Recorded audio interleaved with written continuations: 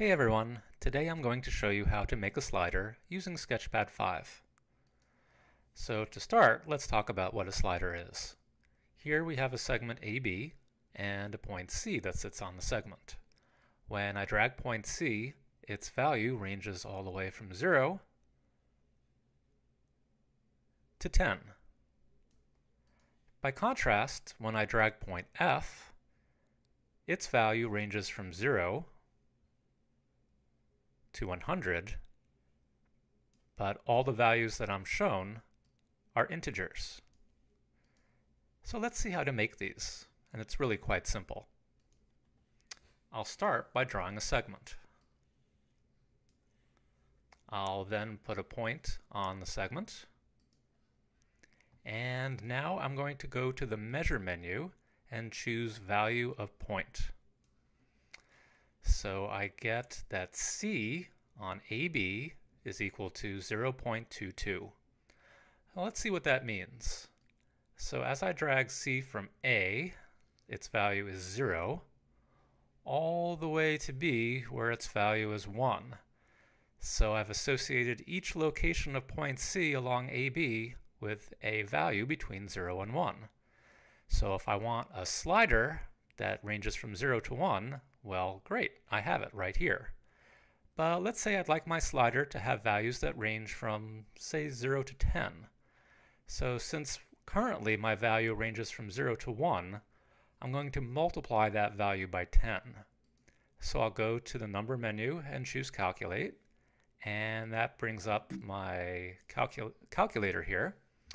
And I'm going to compute 10 times, and then I'll click directly on C on AB to add it to my calculation, and click OK.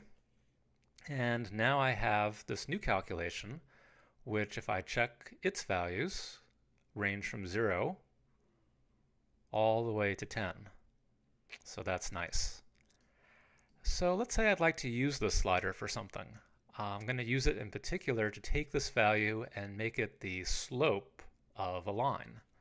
So I'm going to give this a better name than 10 times C on AB.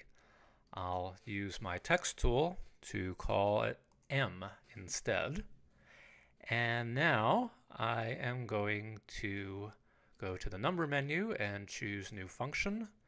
And my function will be M times X. There's my function. And I'm going to then go to the Graph menu and plot my function. And there it is. And now if I drag point C, I can see the effect that my slope has on the appearance of the line. So that's a nice simple example of how to create and use a slider. Now in the example that I showed you before, we also had a slider whose values only took on integer values. So let's see how I made that. So here's what I did back on page 3, where I made a slider that ranged from 0 to 10. And now if I'd like this to only have the values 0, 1, 2, 3, 4, etc., all the way up to 10, I'll double click on this to bring up my calculator.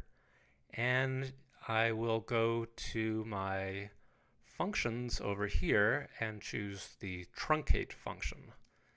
And what that does is it truncates my value, so it takes off and lops off the decimal portion of it. So I have trunc, and now when I drag point C, I see the values are confined to integers between 0 and 10. So Sketchpad 5 makes it very easy for you to create and use sliders.